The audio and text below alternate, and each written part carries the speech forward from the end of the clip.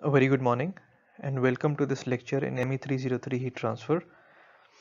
Today we'll be talking about a new topic in convection. This is called free convection. So in the very beginning of this course, we discussed that there are two types of convection. The first one is forced convection that we have been talking about till now, in which the flow is driven externally, and the second one is called free convection, where the flow is driven naturally due to the gravity force. Well, actually, um, in free convection, the fluid motion is induced due to buoyancy forces. So it is not necessary that the body force which induces the buoyancy force is gravity. It can be any body force which is proportional to density. And one of the most common body forces which is proportional to density is gravity. So it is because of the gradients in density. So if you have a fluid which has a gradient in density, that is the density is different at different heights, then the gravity will result in a buoyancy force which will then drive the flow. But as I said that it can be any body force that is proportional to density, which will then result in a free convection situation if there are density gradients.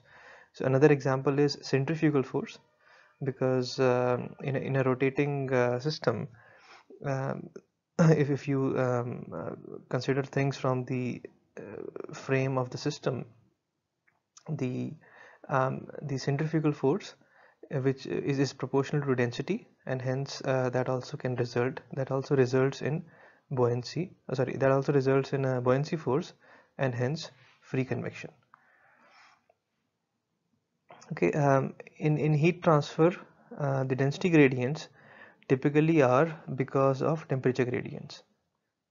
Again, it's always easy to discuss through examples. So you can think of an example of air.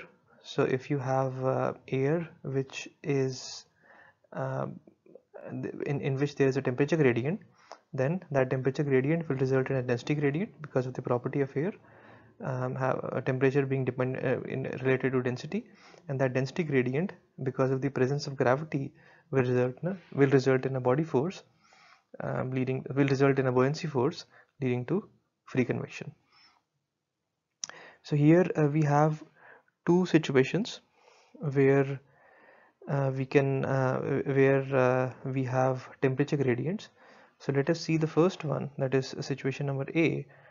So here, as you can see that the temperature, we are looking in the y direction. So sorry. So this is our y direction. Let's use the black color here. So this is our y direction. So the temperature, as you can see, is increasing as we go down, or decreasing as we go up.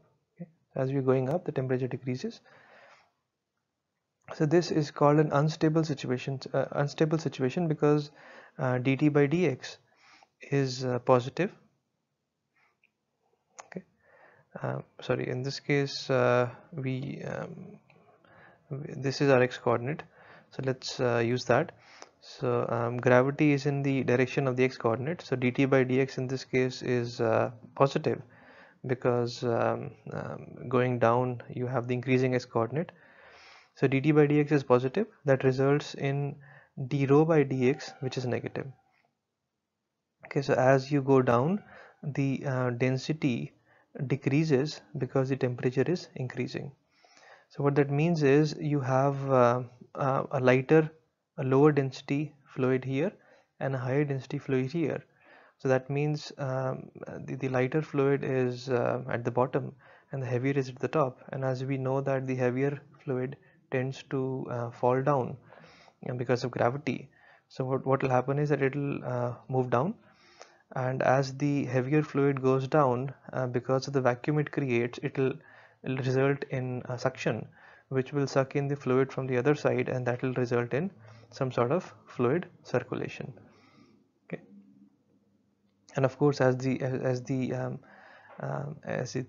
heavier fluids fall down, which is heavier means the cold fluid moves down, it will then get heated, because there must be some mechanism which is resulting in this fluid to be hotter at the bottom. We will discuss more in detail, but this is an unstable situation. What that means is that in this kind of a situation you will see some sort of fluid circulation. The other situation that we have in case number B is called the stable situation. So in the stable situation, the temperature gradients are stable, in the sense that um, the temperature at the bottom is low and at the top is high. So you already have the cold fluid at the bottom and the light fluid at the top. So although you still have a temperature gradient here and a density gradient resulting from that, but still you don't have any buoyancy force, because the heavier things are at the bottom and the lighter things are at the top. So you will not see any recirculation here. So the only heat transfer that you will see is because of conduction. You won't have any flow resulting from this situation of density and temperature and density gradients. So the only heat transfer, the mode of heat transfer you'll see is conduction, if there's no radiation, of course.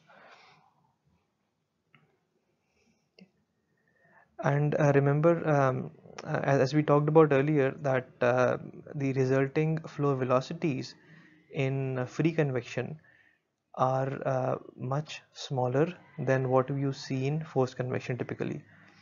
So what that means is that the rate of heat transfer, or the heat transfer coefficients we see in this case, well, I should say heat transfer coefficient, because the rate of heat transfer also involves the area, which can be high if you have a large area that you're dealing with. So the heat transfer coefficient H in these situations, so the H value is typically much smaller for free convection situations. And a couple of examples that we may want to talk about here are buildings. So if you have these buildings, tall buildings, then you may have, because the building may get heated, and then it gets cold in the evening. So you will have the fluid which is contacting the building becomes hot. So it starts rising, and then that creates some sort of circulation, and that results in rate of heat flowing out of the building through convection. Okay, so because you have some fluid flowing outside the building. So this is a typical example of free convection. Then the other example is HVAC systems. So heating, ventilation, and air conditioning systems. So you have these typically you have these ducts flowing in buildings, etc., which are carrying hot or cold air. So again, because of the temperature on the surface of the duct, you may have some sort of free convection happening outside this duct as well. Another common example is atmospheric currents. So in the Earth's atmosphere, because of the temperature at the ocean surface or the Earth surface, you see that you will have these atmospheric currents of air that will result because of free convection.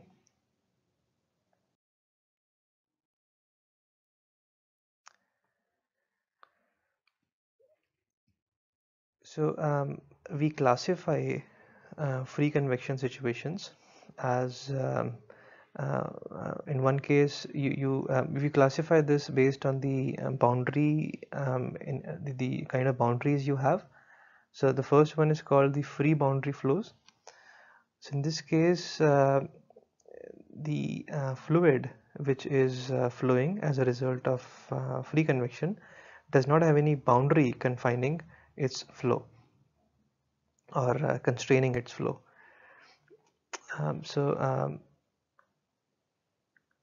Two common examples of free boundary flows are plumes and buoyant jets. So let's look at the first one. So in the first one, which is the plume that you see in this case, let's use a different color. That you see in this case. So what you have is you have this hot wire. So this is a heated wire, and the air just above this wire, or the fluid which is just above the wire, is heated through conduction, and then as the fluid gets hot, because of buoyancy it rises, and as it rises in the process, this hot fluid, what will happen is that it will tend to create some sort of suction which sucks in the cold fluid, and which gets hotter when it interacts with the hot fluid. So in the process you have this plume that develops, which flows up, and in the process it keeps entraining cold fluid as it goes up. Okay, and here we see the velocity profile. So what you see is that in the center you have the maximum velocity as shown here, and as you go further to the sides, the velocity asymptotically goes to 0. Okay. It's very typical to use the x coordinate for the direction of flow in such situations, and the y coordinate which is perpendicular to the direction of flow.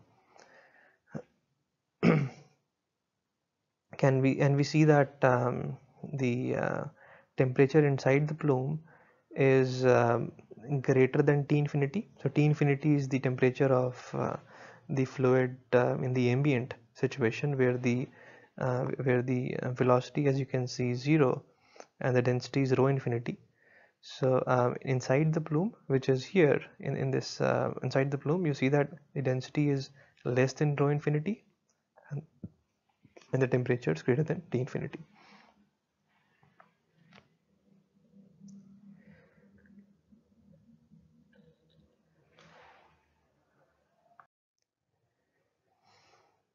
So the second example for free boundary flows are buoyant jets. So this is what we have here. So you can see that the water, or the fluid in this case, is discharged in the in the x direction, if we call this x, but because this fluid being discharged is at a temperature which is larger or greater than the temperature of the ambient fluid around it, so this hot fluid will then start rising in this cold ambient fluid because of buoyancy force.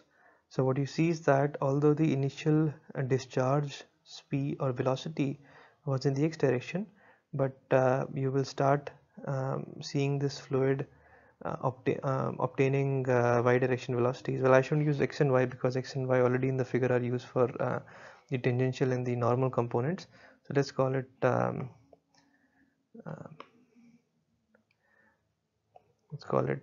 x1 and x2. So although the fluid had a velocity only in the x1 direction when it was discharged, but because of the buoyancy force it obtains velocity in the x2 direction as well, as you can see here.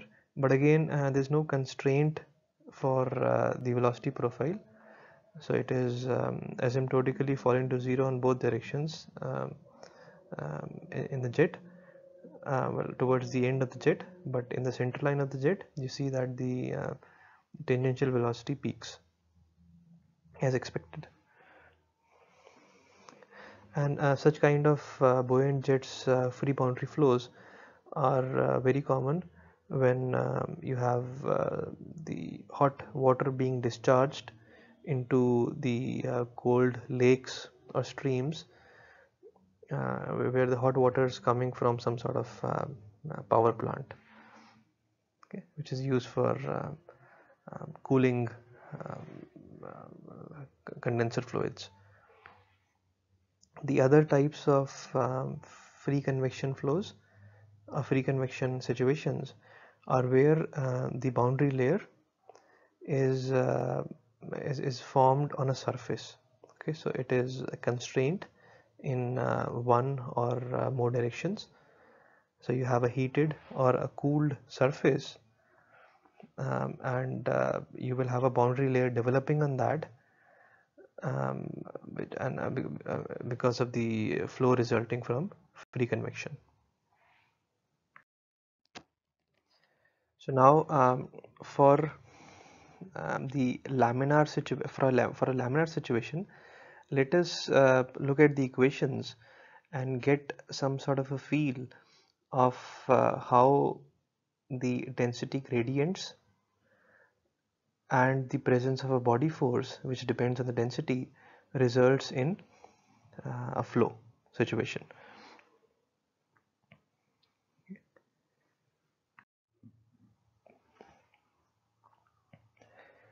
So let's write our momentum equation.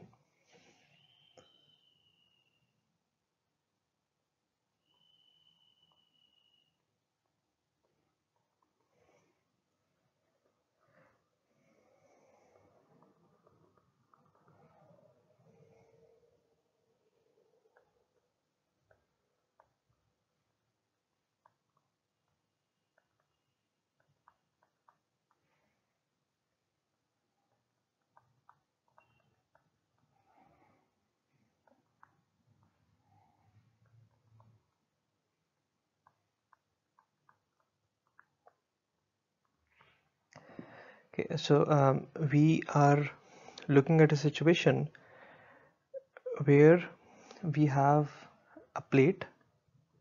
Well, I should have shown that first. So you have this kind of a plate, and this plate, let us assume that is hotter than the ambient. So and the coordinates we have chosen are the x coordinate is along the plate, and this is our y coordinate.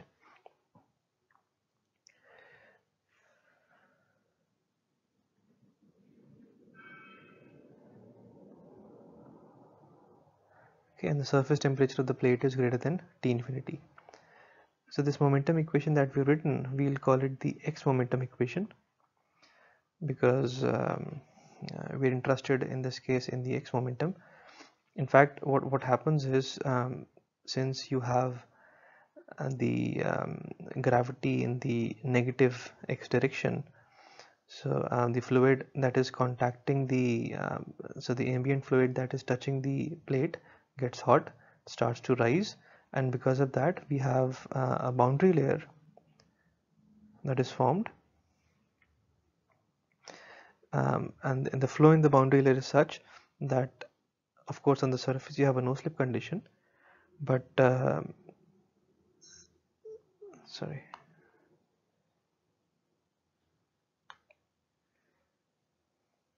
so the flow velocity peaks and then it asymptotically falls to zero. Okay, so this is your velocity profile. Okay, and you have this we'll call the boundary layer thickness, which is a function of x.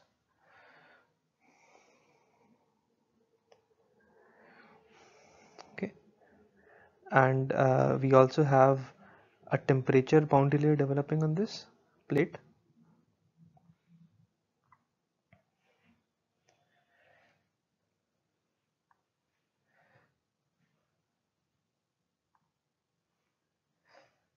So we have high temperature on the plate,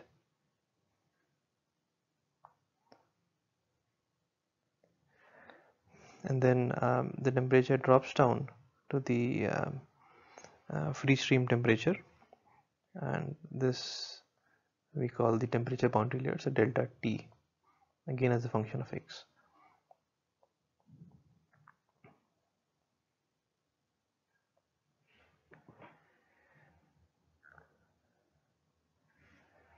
Okay, so this is what we see in this hot plate, where the temperature T S is greater than T infinity.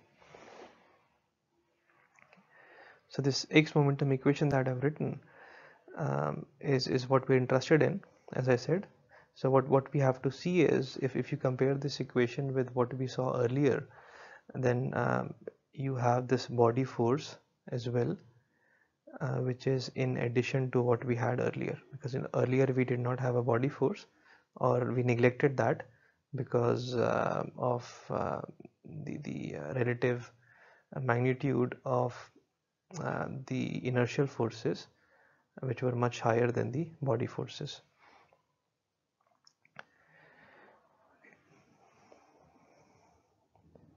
And there's no change in the energy equation. The only change that we see as compared to the force convection equations is the contribution of or is the inclusion of this term, including gravity.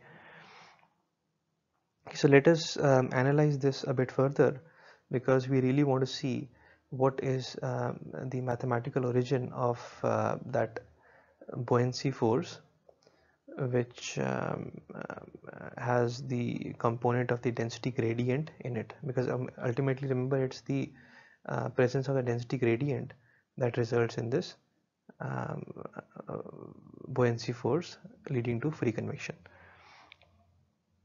Okay, so this dp infinity by dx is actually, you have partial p by partial x, but if you remember, again, we have done this in the fluid mechanics, that we can assume that the free stream temperature gradient can be used inside the boundary layer as well in the x direction, and in this case, if you write your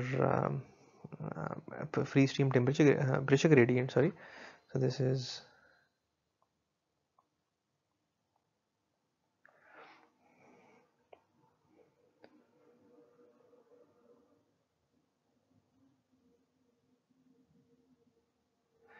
so this quantity dp infinity by dx in this region which is outside the boundary layer, the only force balance it has, if you were to write the x momentum equation in the region outside the boundary layer, so there what you end up getting is simply this term balanced by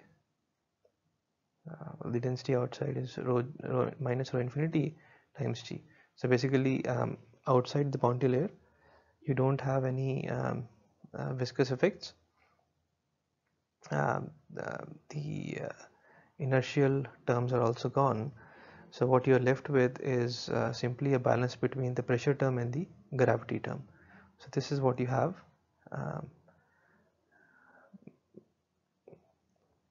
We'll call it outside the boundary layer.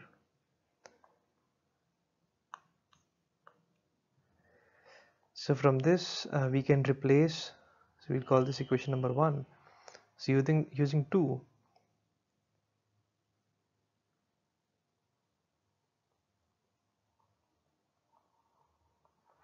so we substitute 2 in 1, so that on the right hand side, so dp infinity by dx, so on the right hand side we have a minus 1 by rho. Well, the minus becomes a plus,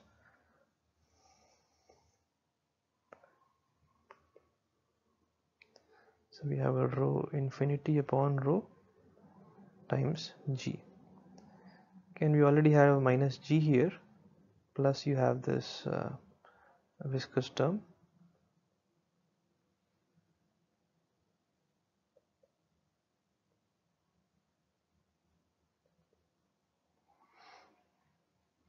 So this we can simplify, so we can take g common, and we have rho infinity minus rho upon rho, so which plus this term, we already have these terms, and rho infinity minus rho can be written as delta rho. Okay, so this is the density difference between the free stream, or sorry, the ambient, we shouldn't use free stream because there's no stream here, so this is the density difference between the ambient density and the density inside the boundary layer at that position. So we can call it delta rho. Okay, so this is where you see that you have the now the gravity term and the effect of the density gradient. So let's see how we can now use the temperature gradient and substitute that in terms of the substitute that in place of the density gradient, because ultimately it is a temperature gradient which results in the density gradient. So for fluids, we can use the idea of the volumetric thermal expansion coefficient.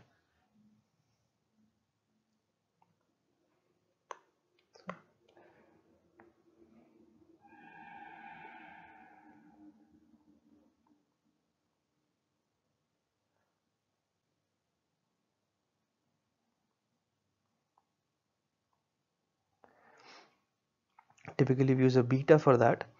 So beta is minus 1 upon rho del rho by del T at constant pressure. Okay. So we can then write this as minus 1 upon rho, and then del rho can be written as a density difference, and del T can be written as the temperature difference between the ambient and the temperature inside the boundary layer. So this lets us write the delta rho upon rho as beta times T minus T infinity. Okay, so we can substitute this delta rho by rho as this in our X momentum equation that we had obtained. So finally we have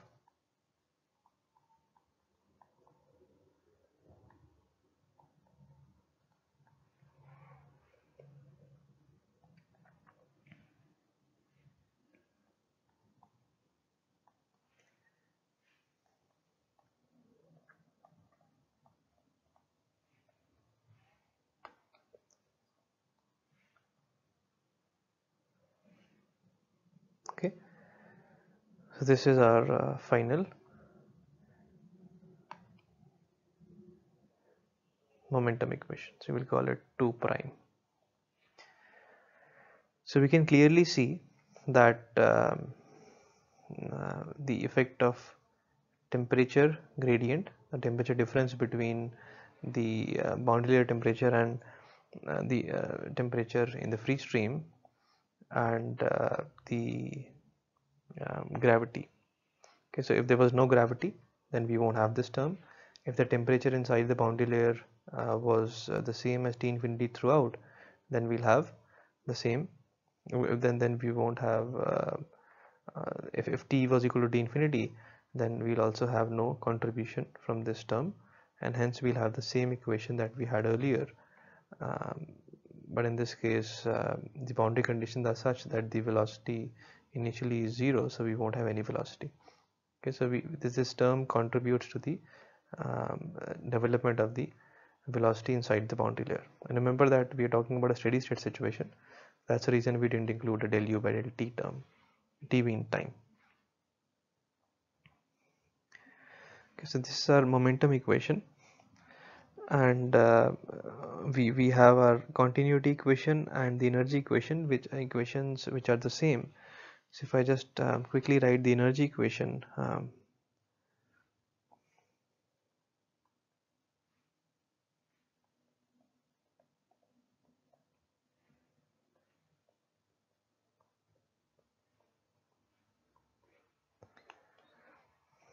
okay, so this is our energy equation.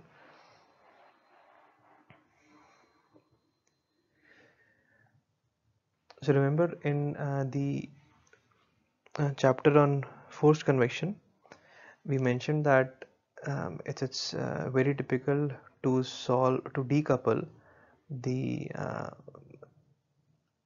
the momentum equation and the energy equations, but that is not possible in this case, because if you see the equation number 2 prime, you have a term involving t. So without having an information about the temperature as a function of x and y, that is the temperature inside the boundary layer, you cannot solve this equation. And to solve 3, you already need u and v, so you cannot solve for the temperature equation without getting u and v. So you have to basically solve equations number 2 prime and 3 together. Okay, so they are highly coupled with each other and they have to be solved together. Now for ideal gases, this coefficient beta, I mean using the ideal gas equation,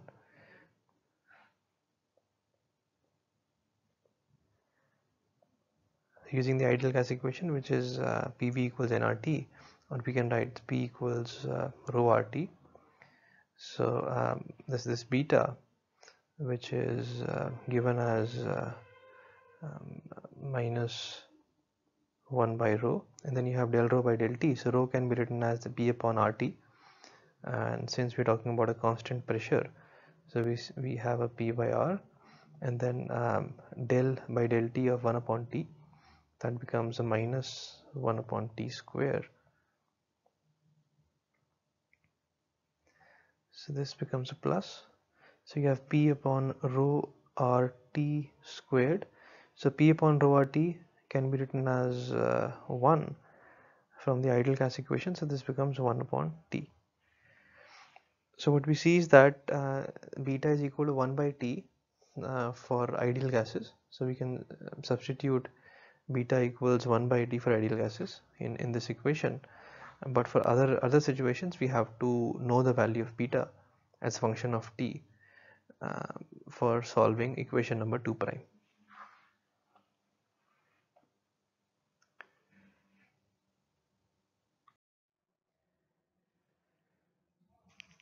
Now this system of equations that we obtained, our job is to solve them, and of course we won't solve it here, but as we did earlier in force convection, we will try to use the idea of non-dimensionalization and get some sort of understanding of the behavior of the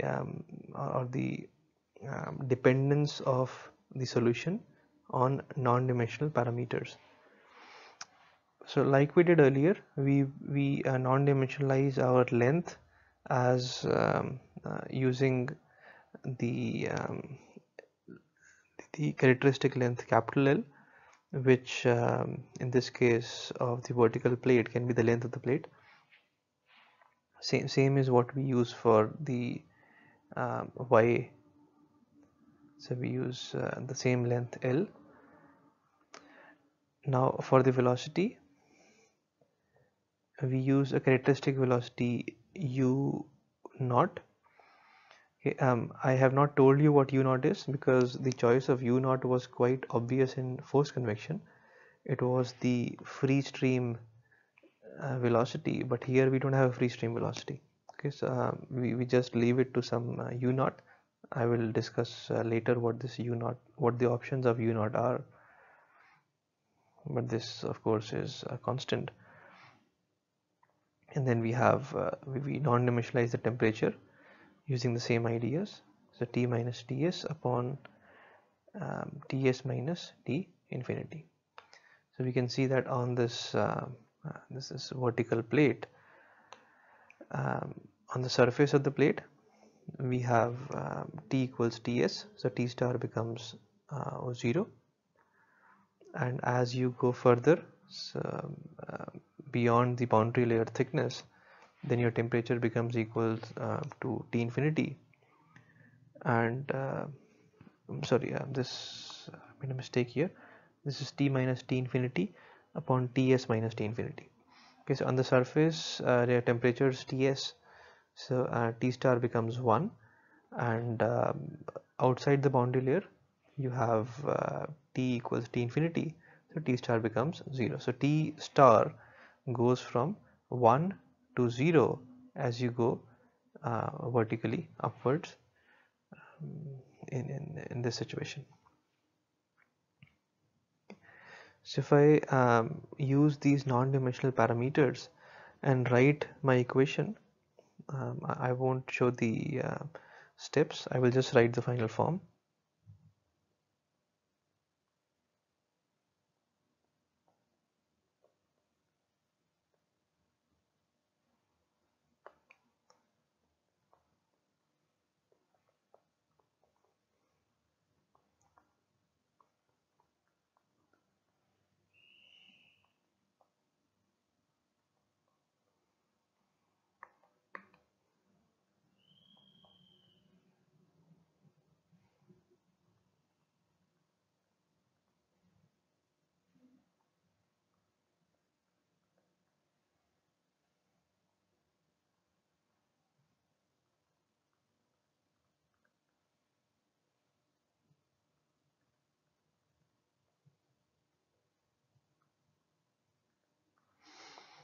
Okay, so this is our momentum equation.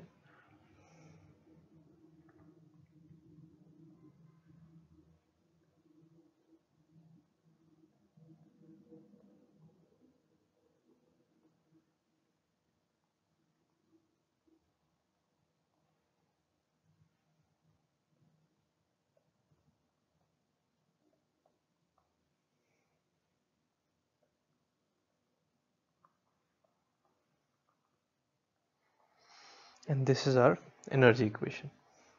Okay, the energy equation looks very similar to what we obtained earlier, but the momentum equation looks slightly different because we have this term containing the buoyancy term. Now, what we do is, remember we did not have any choice for u naught. So one way to choose a u naught is that this term, this coefficient of t star that we have in the momentum equation becomes 1. Okay. So this is the case, then your u naught, the choice of u naught becomes, or u naught square becomes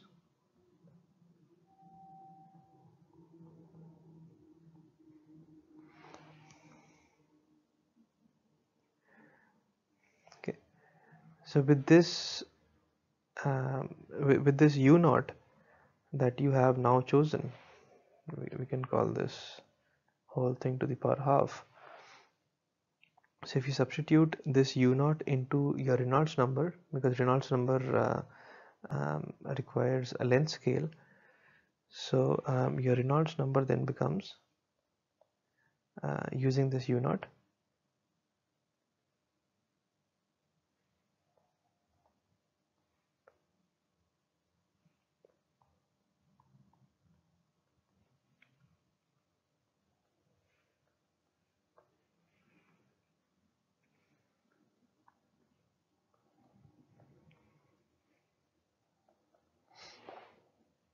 okay, so this is what the Reynolds number becomes when you use this u naught, and this u naught, this choice of u naught is based on the coefficient of t star becoming 1.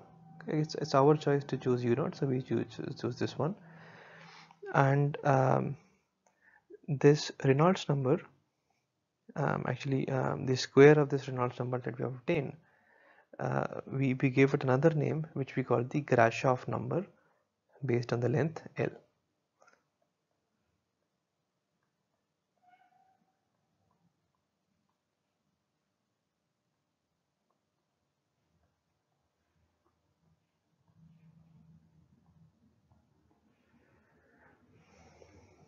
Sorry, we have a square here. Okay, so this is a new non-dimensional number that we have introduced in free convection situations. Okay, so this Grashof number um, denotes a ratio of the buoyancy term, or the buoyancy forces, a buoyancy force to the viscous force. So remember, the Reynolds number that we had in forced convection was the ratio of the inertial forces to the viscous forces. This Grashof number is a ratio of the buoyancy force to the viscous force.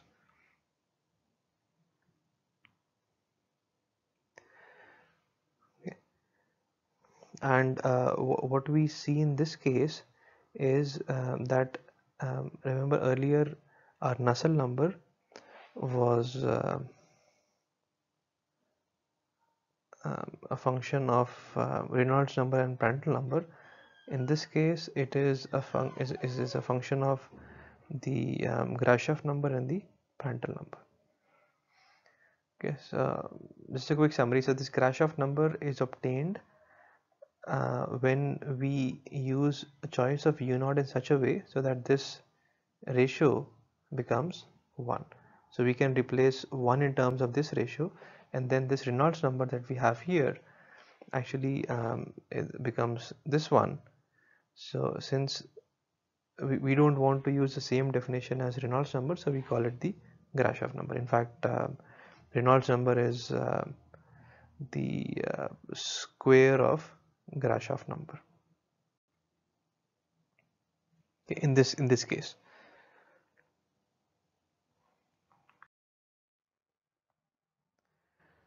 Now this choice of u0 works well when you're dealing with purely free convection situations. That is, the ambient fluid is completely stationary.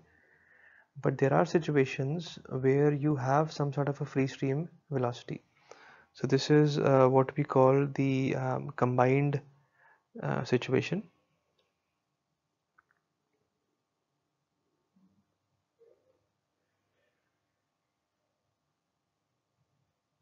Okay, so you have combined convection, that is, you have both forced and free. Okay, so you have some external forcing as well, which is driving the flow. So you have a u infinity here, but you also have a gravity term and a delta t, which is ultimately then resulting in some flow. Okay. So in that case, you cannot use your u0 to define Reynolds number. So Reynolds number in this case has to be defined using u infinity. So in that case, what happens is that remember in the momentum equation on the right hand side, so I'll write the x momentum equation. Okay, so we had a term which was the convection term, the advection term, and on the right hand side you had this t star which had some coefficient which was g beta ts minus t infinity, and then you had an L divided by u0 square.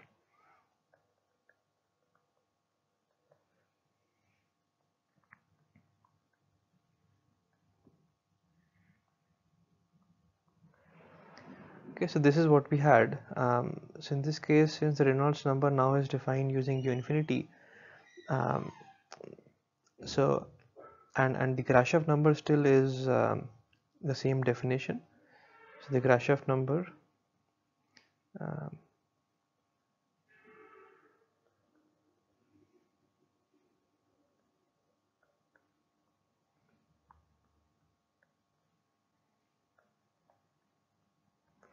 is this. So what happens is that the coefficient of t star, which is this one, is not 1 in this case.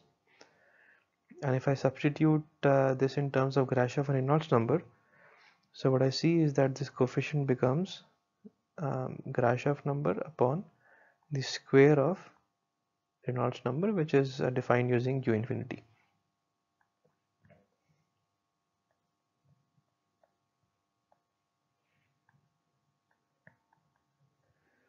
Okay, so this is what you have. So what this means is, I mean, that the Nusselt number in this case is some function of Reynolds number, Grashof number, and Prandtl number. Okay, so the Nusselt number dependence is this Reynolds number that we have here is based on u infinity. Okay, so we have to take all these non-dimensional parameters into account because the equation has them. The dimensionless version of the equation has them. So the Nusselt number will also depend on these parameters. And since we're talking about a combined situation, it could happen that one of these forced or free would start dominating. So if your Grashof number upon Reynolds number square is much greater than 1, so that means that the Reynolds number is dominating, sorry, is much less than 1, let's say. So that means the Reynolds number is dominating as compared to the Grashof number. Reynolds number here is based on u infinity. So that means that the forced convection dominates.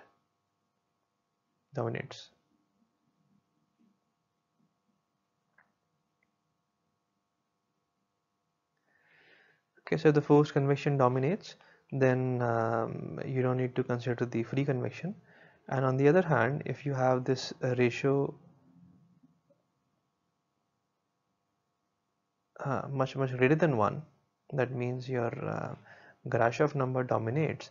So that means that you have um, you can consider this to be a purely free convection situation. So you can neglect the forced convection effects.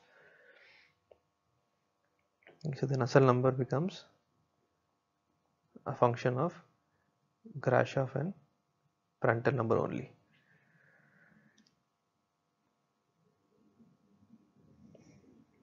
Okay. In this case, the Nusselt number is a function of Reynolds number and Prandtl number, sorry, only.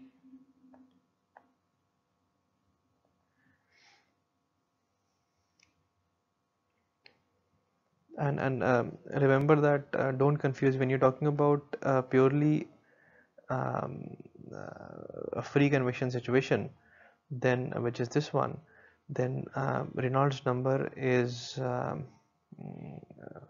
in this case is simply the the square root of Grashof number.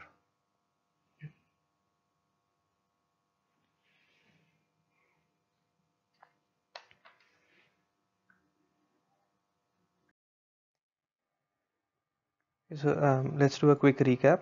So the Grashof number is, as we said, is, sorry, let's see, it's equal to, is a ratio of the buoyancy force and the viscous force as given here, where L is the characteristic length, beta being the thermal coefficient, expansion coefficient, and you can for liquids you can use these tables where the values of beta are tabulated.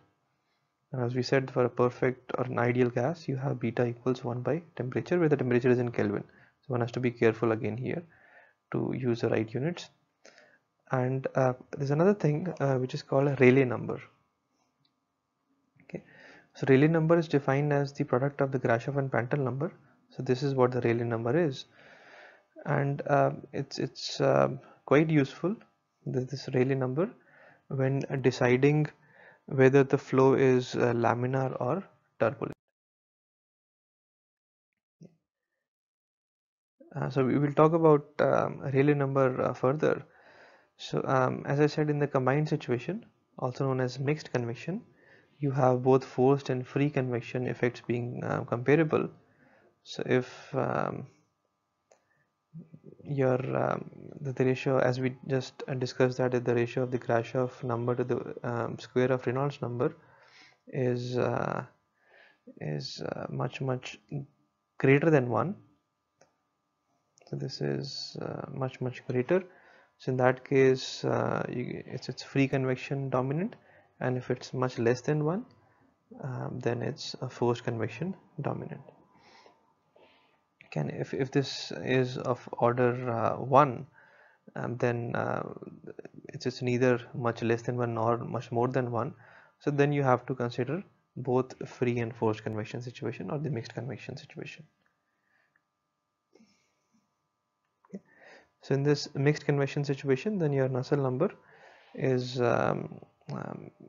basically a sum of both forced and free. Well, it's a plus minus here because they could either support each other or oppose each other. So for example, if you have a flow happening from, well, let's take this vertical plate that we've been talking about. So if you have this hot plate, then that will result in the flow velocity upwards. But you could actually have a situation where you were forcing the fluid downwards. So the u infinity was actually downwards. But since the gravity is downward, then a free convection results in a flow upwards. So they oppose each other. So in that case, the Nusselt number, or the Nusselt number to the power of n, has to be calculated using the opposing effects of forced and natural convection.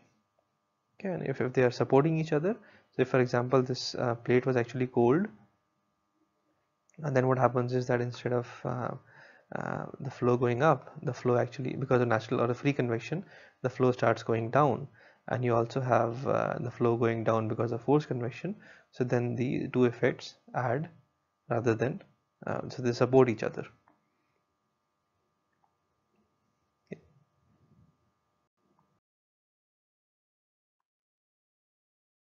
So this is just a repetition of what we have discussed. So this is what we discussed for a vertical heated plate. You have this velocity that develops because of the buoyancy force.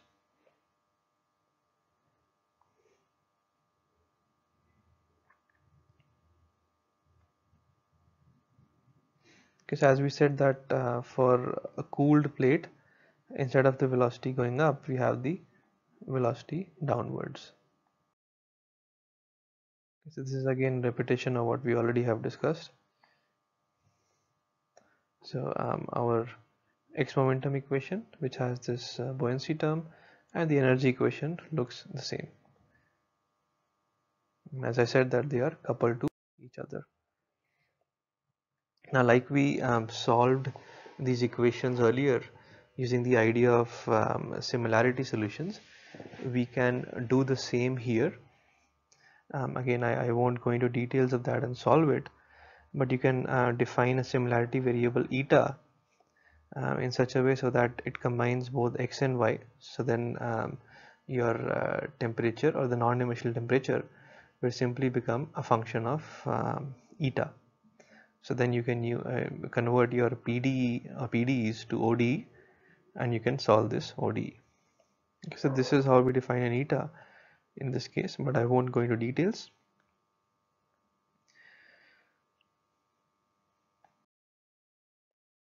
Okay, so you can do the same ideas and numerically integrate them, and finally get your um, f prime eta as a function of eta.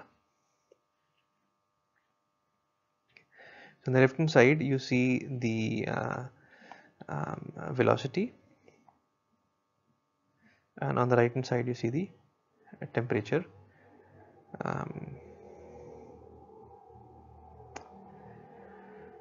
So it's again very interesting. So here we see T star as a function of eta.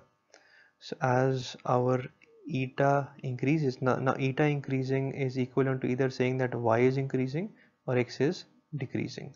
So if my y increases, that means I'm going in this direction. So my heated plate is along this direction.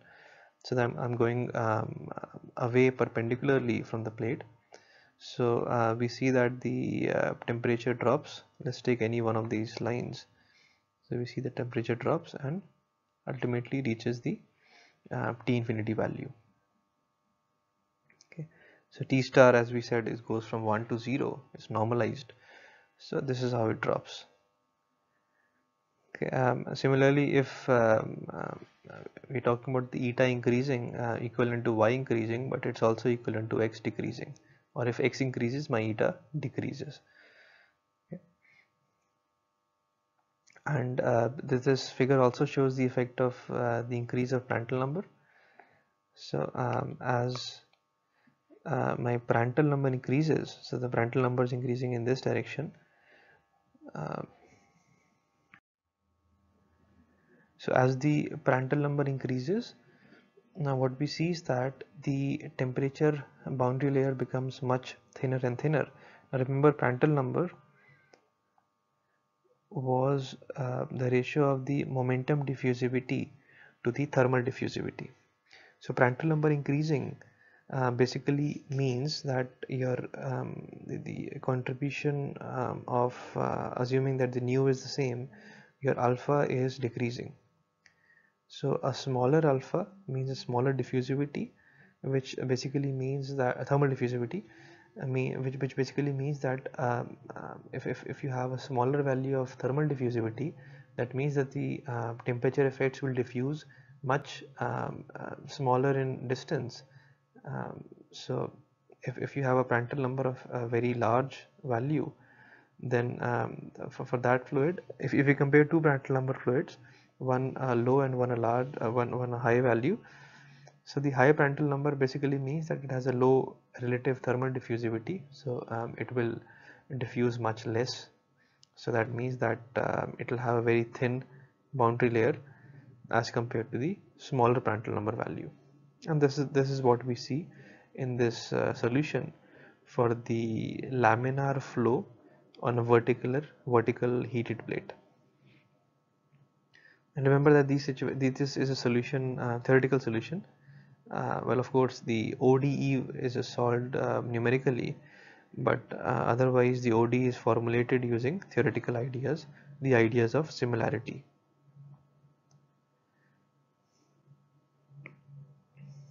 Okay. So I won't go into details of the solution.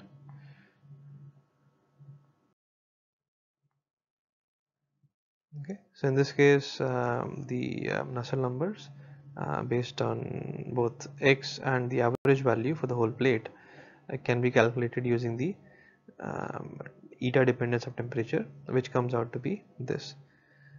So it's a Grashof number upon 4 to the power of 1 by 4 times the function g, which is only a function of Prandtl number. So this function g is given as this. This is obtained using fitting the numerical solution values.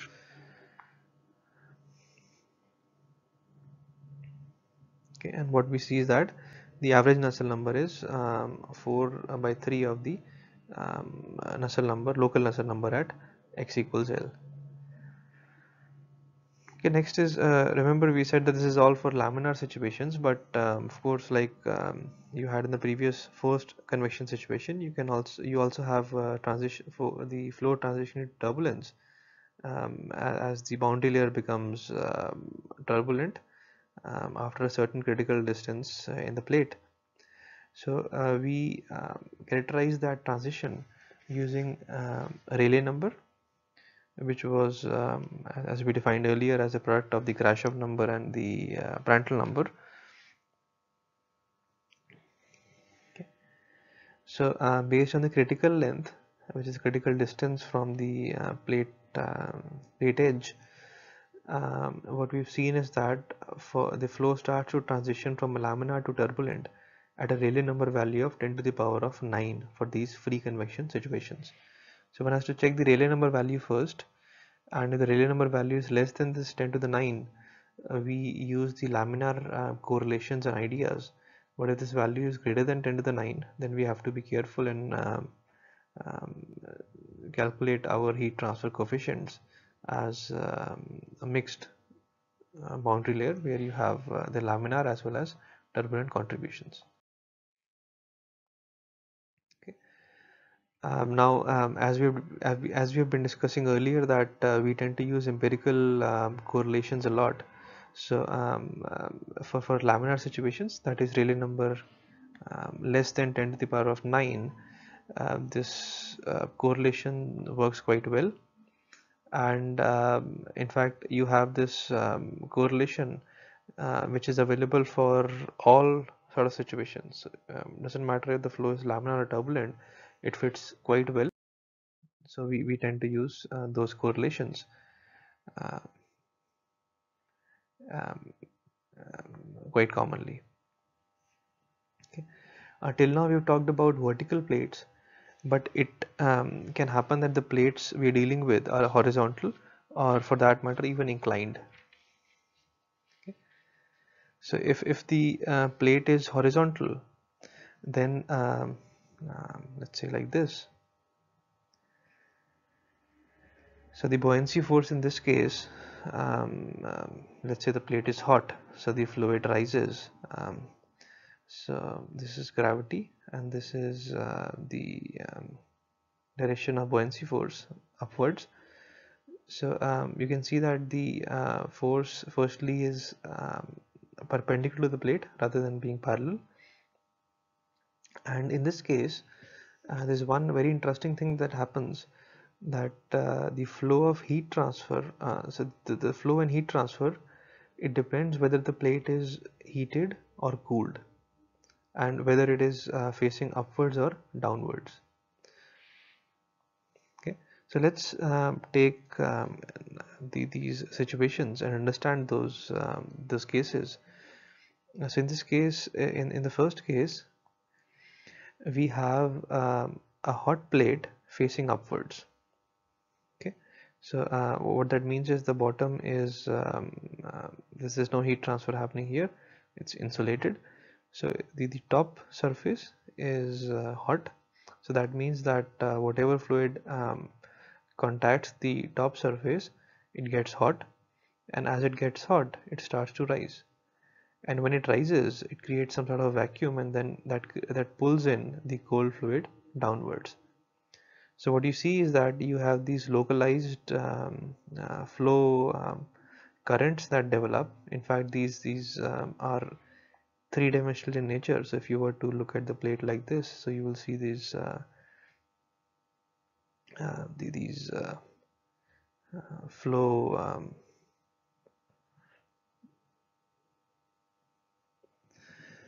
the flow on the surface will be somehow like this. So it's like a broken boundary layer that you have here, rather than those nice and smooth boundary layer that you had in this vertical plate situation.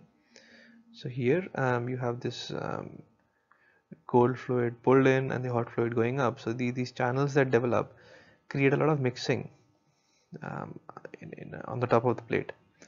So all this mixing results in an increased value of heat transfer coefficient, which is good in many situations where you want the plate to cool as soon as possible. Okay, similarly, if you look at now the situation number 2, where you have a cold plate, so that means the surface temperature of the plate is less than the ambient temperature. So in this cold plate situation, if it's facing downwards, that is the top part is insulated. So again, since the air that it is touching the plate is getting cold, so it tends to fall down, and when the air falls down, it pulls in the relatively hotter air from the ambient, and you again have these circulations that are developed, and which leads to a lot of mixing around the plate surface because of the fresh fluid being pulled in, and the boundary layer sort of being broken, which results in an increased heat transfer again. Okay, so you can calculate the Nusselt number using this relation, but the only difference here is that the, um, the coefficient is different depending on whether the plate is hotter or colder than the ambient. Okay, so this I'll leave it for you to work with. Now, as I said that although we're talking about horizontal plates, but the plates can be inclined. So like this. So if you have a plate which is let's say hot,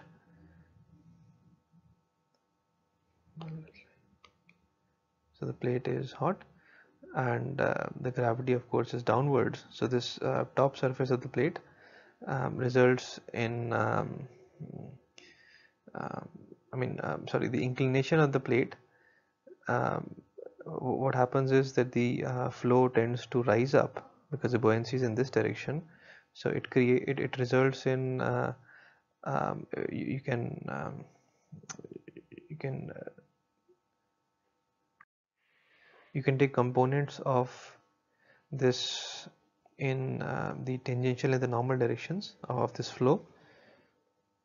So what we see is that the tangential component is simply because of g cos theta. Okay. Of course, remember this tangential component ultimately results in the flow velocities in free convection. So if the plate is tending more towards horizontal, sorry, this should be um, this component reduces. So as your theta approaches 0, then this contribution of gravity in the tangential direction flow becomes negligible. I mean, the tangential direction flow becomes almost 0. So the gravity it sees is g sine theta. It's a reduced gravity. Um, so what happens is that the heat transfer coefficient, remember, is proportional to your u value. So if you increase the flow speed, it results in a higher heat transfer coefficient. So since in a free convection situation, if you incline the plate, you will end up reducing the u as your theta decreases, and that will ultimately result in decrease in h. But what is also happening is, since you have this normal component developing, so that is creating some flow in the normal direction, but there is no constraint here, so the flow tends to rise. And then as we had in this horizontal plate, the same thing happens here. So the hot air tends to rise away from the plate, which results in the flow being pulled in from the sides because of that vacuum being created. So this cold air rushes in, the hot air rises up, and you have this again a flow that develops on the surface, breaking the boundary layer from the top, resulting in increased mixing and then increased H. So typically the reduction in the heat transfer coefficient because of the reduced U component in the tangential direction, because of the lower smaller gravity, smaller apparent gravity it sees because of the inclination. So the contribution, the reduction in this U is not that large as compared to the increase in the heat transfer coefficient because of this vertical breaking of boundary layer. So effectively, we see an increase in the heat transfer coefficient by inclining the plate. Okay. So when the plate inclines from the vertical position, you typically see an increase in the heat transfer coefficient because of this breakage in the boundary layer. Okay. And you have then the opposite situations where, for example, in this case, you have a hot surface which is facing downwards. Uh, so the top is insulated. So what happens is that the fluid which is touching the hot surface, it becomes hot. It tends to rise, but it cannot rise because there's a constraint of the plate on the top. So you don't see much of much of a flow, which results in an overall low heat transfer coefficient in both cases because of the plate constraint. Okay. So they result in a smaller heat transfer rate.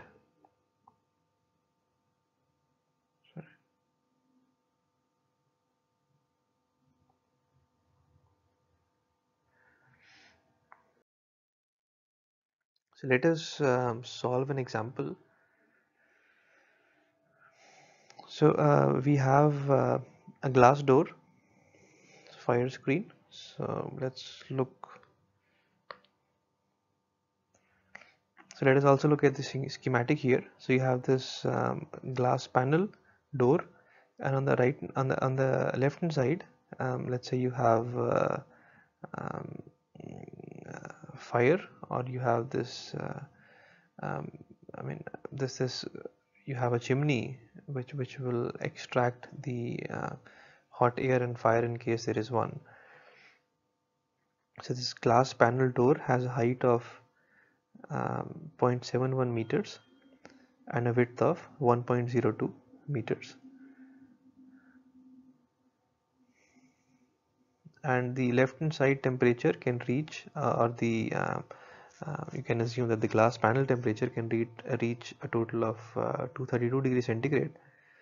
So if the room on the right hand side is at 23 degrees centigrade, that's the ambient temperature.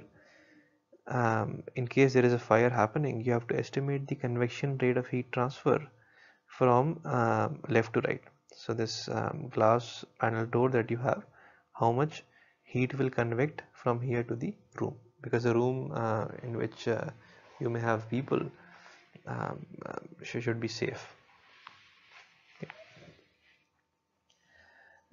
So in this case, you can one has to understand that this is a free convection situation, because you don't have a flow happening. So the only convection that will happen here is free convection or natural convection.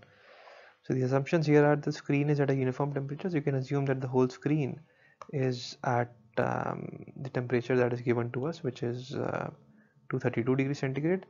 The room air is quiescent, so it is not, there is no forced convection in the room, and you can assume an ideal gas and constant properties. Okay. So one important thing to note here is that when making calculations in free convection, we use the film temperature. Okay. So this film temperature is the average of the surface temperature and the free steam temp or the ambient temperature. Okay, so TF is T surface plus T infinity divided by 2. Okay. Now to calculate the rate of heat transfer because of free convection, we have to use the Newton's law of cooling. For that we have to estimate the H bar. Now first then we have to know that whether the flow is laminar or turbulent. And we can use the correlations for the vertical plate here because you have a vertical door pane. So let's calculate the Rayleigh number first. So the Rayleigh number comes out to be greater than 10 to the power of 9. So that means that a part of the boundary layer is turbulent.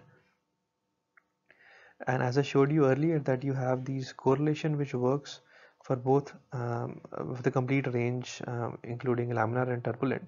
So we can use that this average Nusselt number correlation, which requires the value of Rayleigh number and the Prandtl number. So we substitute the values, and this gives us the average Nusselt number of 147. And then the average Nusselt number is based on the length of the plate and the thermal conductivity of the fluid. So when we substitute those values, we get an average H value of 7.0 watts per meter square Kelvin. So you can see that this is much smaller than what we the H bar values we have seen in forced convection situations. So when you substitute that, you get a convective heat flow rate of 1060 watts. Okay, so a couple of comments.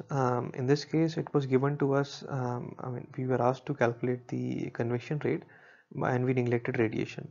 But remember that radiation cannot be neglected in all situations. In fact, in situations where we are dealing with natural convection, since the rate of heat flow is much small in natural convection, so the radiative heat flow rates can be quite comparative or even more. So in this case, if we just want to estimate the radiative heat flow rates, we can assume the emissivity of 1 for glass. The surface area is given to us, the Stephen-Boltzmann constant is given to us. The surrounding temperature we assume as 25 degrees centigrade, 23 degrees centigrade, and the surface temperature is given to be 230 degrees centigrade. So that gives the radiative rate of heat transfer as 2355, which is much more than the rate of convection that we calculated. So in this case, it was um, quite important that we had considered radiative rate as well. Okay, so one has to be careful about that one solving problems. Okay. So that brings us to the end of this chapter on free convection, and that also brings us to an end on the discussion on convection. We will briefly talk about another topic which is related to convection in the next lecture, which is phase change phenomena, that is boiling and condensation.